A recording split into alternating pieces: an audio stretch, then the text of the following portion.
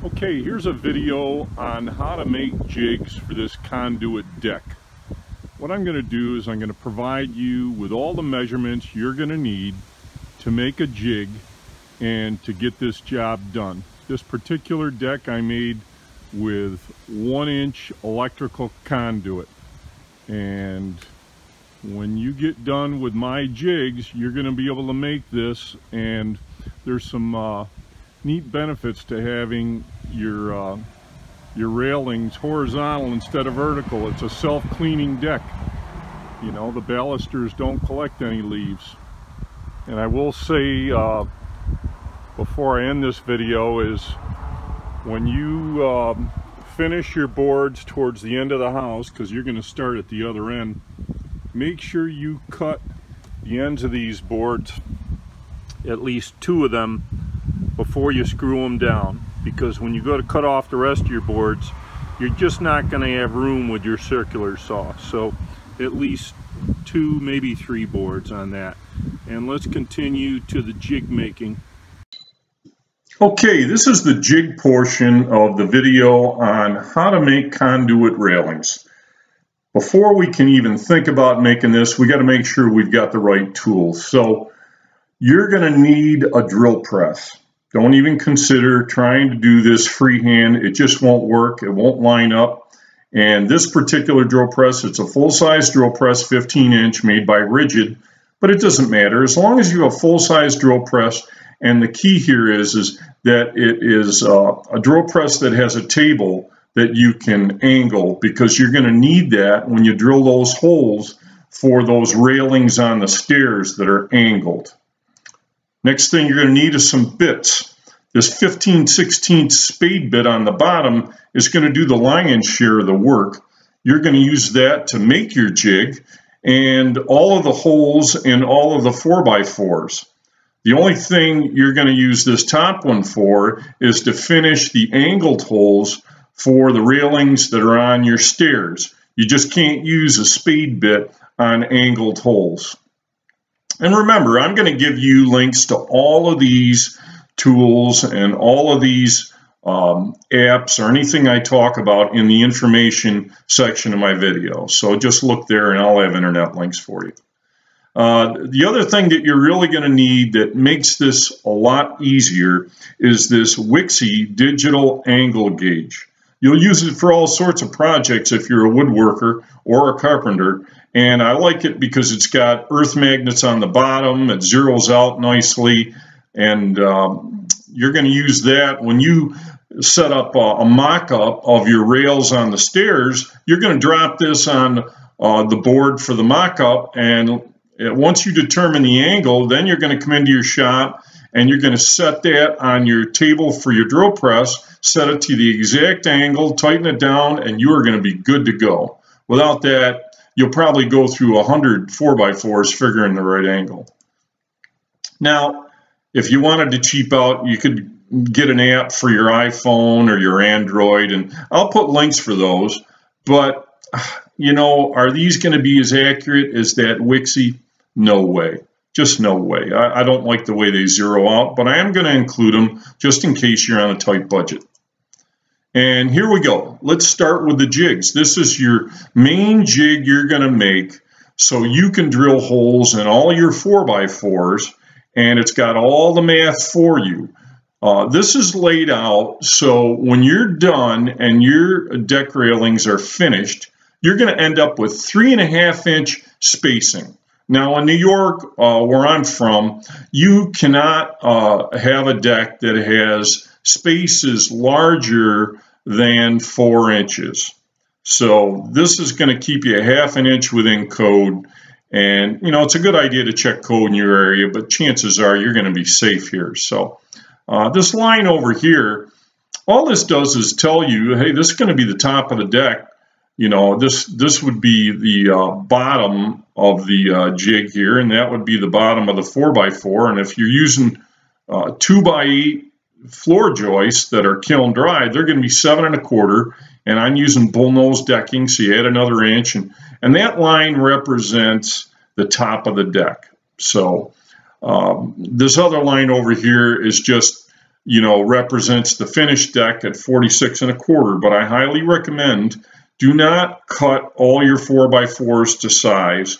Get them all up, get them installed, and then use a tight chalk line and go ahead and make your marks with a string or a chalk line, and then cut them to size when you're ready to put those railings on the top. In my case, all I did was lay a 2x4 on the side of the 4x4s vertically, and then horizontally I've got a 2x6 to cap it, and you can look at the pictures for that. So the other thing you're going to do too is you're going to have a couple of 3-inch screws. Drill some pilot holes first so they go in and out easy, and it really sucks the wood in tight. Don't forget that. But what these screws are going to do for you is once you get this jig made, you're gonna put that 4x4 in there, the 4-footers, and then you're gonna sock your screws down nice and tight, and then flip it over and start drilling your holes with the spade bit on your drill press. And it's important that you also make the jig in the drill press as well. Lay your lines out. You're going to be taking a tape measure going from this foot after you build it, and you're first at 12 3/8 and so forth, and then make sure they're dead nut center in that 2x4, and you may even want to prick punch them so it's a little more accurate, and then take your spade bit and drill all your holes. Once that's made, you're going to be able to go ahead and use that jig for all of your 4x4s. Here's a picture of that jig when it's done. And this is the working side of it that's going to be facing up on the drill press, and then you're going to have your 4x4 screwed in. And by having the screws, it just won't move at all on you. It's going to be super accurate. Now, this part of the video here is important because I found out the hard way that if you try to assemble these walls in the wrong order, you're going to be in a world of hurt. All your 4x4s, that's what these are going to be bolted in, 2 bolts on each 4x4 through these box outs here. You're going to build these box outs. Now, my deck is 16 by 24. You can obviously change it to any size you want. And I've got my stairs over here. But it's important to remember that these box outs, don't put your short ends of the box outs yet. You're gonna need these to be rectangular, and there's a good reason. What you're gonna do is you're gonna build this wall number 1, and here's the order over here. I've got all sorts of notes for you, but assembly order is 1 through 8. So you build the whole wall number 1, and there's a methodology to that too. All you got to do is take your 4x4s after they're all drilled out, and keep in mind, some are going to be drilled out a little different. Like this corner one, well, you're going to have holes that are adjacent to each other, not on opposite ends like these. So, keep that in mind. And anyways, what you're going to do is take this first 4x4, lay it out on your joists here, and then take a couple screws and catch the corners of that 4x4 as it's lying down, and knock some screws into the joist so it will not move. You're going to need it to stay stable because you're going to be tapping in all sorts of pipes into these holes, and they're going to be snug. You're going to use a little bit of lubricant. I use a woodworking lubricant called Slip It, and you could use vegetable shortening if you were in a pinch, but I'll give you the link for that Slip It too. And what you're also going to do is, take a 2x2 about 1 foot long, 1.5 foot long, and then take your spade bit and cut a hole at the end of that 2x2. And what that's going to do for you is you're gonna cut all your pipes to the length you need. Just measure the span between the 4x4 and then add 3 inches to determine the pipe length to be cut. You're going to take some zinc paint and just barely touch the ends of the pipes, let them dry, and God forbid you have these galvanized pipes rust after you cut them, so you're going to spend a little money on some zinc paint. But anyways, you're going to lay this one down, screw it in, tap them in one by one, and that stick's going to help you a lot, because you're going to take all of these pipes and you're going to make small marks with a permanent marker 1.5 inches out on the ends. Just a little dash. You don't want to mess them up and put huge circles on them or anything. And then now you can watch that mark as you're tapping. You're going to use one of those cheap mallets from like Harbor Freight that are fluorescent orange that have the dead weight BBs in them. Those work great for tapping these in. And now you're going to be able to watch that mark as you're tapping it, holding that pipe with that little jig you made. And if you didn't have that, you'd probably be hitting your hand every other hit. So make that jig as well. You get all of your pipes tapped in to the mark, and now you're going to put a little lubricant on the ends. Okay, I don't worry about the lubricants on that first one, but you can put it on all of them. They'll just go in easier. And then put a little lubricant on the ends here, and carefully angle that 4x4 from the first pipe, and then nestle that second one in, and to give it a couple taps, and you'll get the idea. You're knocking in that 4x4 at an angle, and then start squaring it up and tapping it until all of your lines are right at the edge of the 4x4. Now, once that one's done, you're going to take a couple more screws and hold that down, because if we don't screw these 4x4s down, they're going to start moving on us, and they're going to possibly go in too far. We don't want them going any farther. And then you do the same thing, and now you build a whole wall. Okay, once you get that whole wall built, number one, then you're going to do it yourself or have a friend help you. Pick it up and slide it into this box out. Okay, once you get it where you want it, take a piece of bullnose decking. You're going to want, this whole deck is going to have the width of one bullnose decking board all the way around the perimeter, so it looks real nice, and you're not having to cut into them at all with a scroll saw.